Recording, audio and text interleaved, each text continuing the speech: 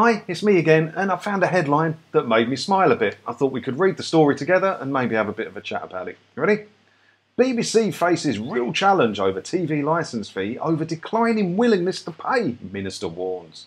It's a good headline. I like reading a headline that says people don't want to pay the TV licence. Makes me very happy.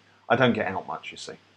The declining willingness of Britons to pay the TV licence is going to become a real challenge for the BBC, Media Minister John Whittingdale warned yesterday. Now, I'm not a big fan of John Whittingdale. I'm 40 years old, and when I turned 18, I got a birthday card from John Whittingdale. I don't like that. I don't like that. Here, please vote for me. You can vote now, please vote for me. Sod off. And he's been a git and all.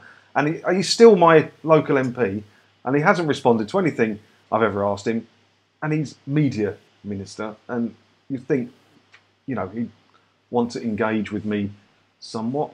No, nothing. And I'm not a fan of him anyway, so that's probably why he doesn't want to talk to me. Anyway, rant over, let's continue. 1 million households have stopped paying the charge over the past 2 years. Good, love that. Wish it was more than 1 million, but it's a good start, it's a good start. According to the corporation's annual report.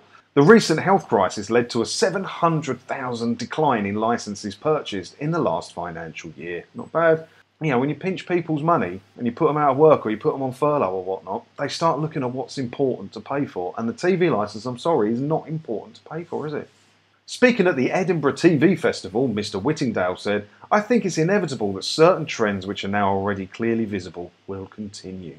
And those are going to put real challenges on all UK public service broadcasters." Well, there's only 2 UK public service broadcasters, isn't there? BBC and Channel 4. But Channel 4 fund themselves with adverts. So it's not putting the squeeze on them because people aren't stopping paying for Channel 4, John Whittingdale, are they? They want to stop paying for the BBC. So it's not putting a stretch on any other public service broadcaster apart from the BBC.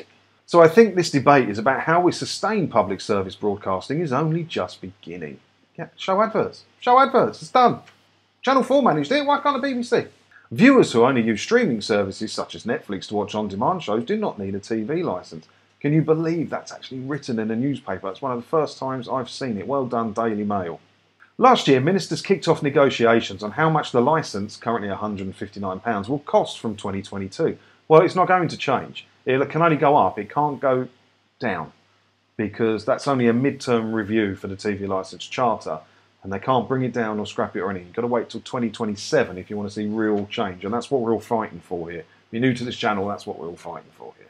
In the festival closing debate, Mr. Whittingdale defended the decision to launch a consultation on whether to privatise Channel 4. Who cares? It doesn't matter. It doesn't matter, does it? Who cares if they privatise Channel 4? It's not going to change Channel 4 that much, is it? It's still going to show ads. The channel is currently owned by the government and receives its funding from advertising, but could be sold off to a private buyer. We're not talking about that. Come on, John. This is about the TV licence, mate. Yeah, Channel 4's all right, and I don't have a problem with Channel 4 being a public service broadcaster. It gets very little from the government, although it is run by the government, and the people at the top are appointed by the government, so you can't trust the news that's on Channel 4, very much the same as you can't trust the news on the BBC. But at least you're not paying directly for Channel 4. They're able to fund themselves through advertising. Well, why can't the BBC do that? I fail to understand why the BBC can't fund themselves through advertising. Every other channel manages to do it. Streaming services manage to fund their stuff by commercial integrations, by product placement and stuff like that, and charging a subscription service. Why can't the BBC do that? Netflix is making some amazing stuff. Even Amazon Prime's doing all right. Now, I don't particularly care for a lot of it. I wouldn't pay for it separately, but I do watch it occasionally, and they're doing all right. And they even show ads before the bloody shows, even though you're paying a subscription fee. I don't have a problem with it. I don't have a problem with it. Why can't you do it, BBC? Why isn't John Whittingdale talking about that? I'll tell you why John Whittingdale isn't talking about that. Because he's part of the club that we're not in, and the BBC is going to be protected. And that's why so many of us need to stand up. The best way to do it is to stop paying the TV licence fee. You want to get change in 2027, stop paying it. Because the more of us that do it, the bigger the movement is. And they can't fight it forever, can they? If you want to learn a bit more about what you can watch if you don't have a TV licence and how you can cancel and all the stuff you need to know to not have a TV licence properly and legally, you'll find links below.